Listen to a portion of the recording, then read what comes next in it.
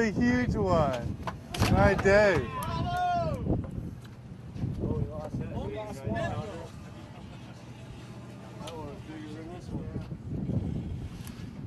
Nice fish. This is David Roach here from Montebello. He just got this beautiful yellowfin tuna fishing out here at Guadalupe Island. Just typical of the fish we're getting today. Really nice quality fish. And that's why we came out here. 3.5-day trip. Could have stayed local, got the little fish, but came out here, get some fish like this, and that's what we're getting.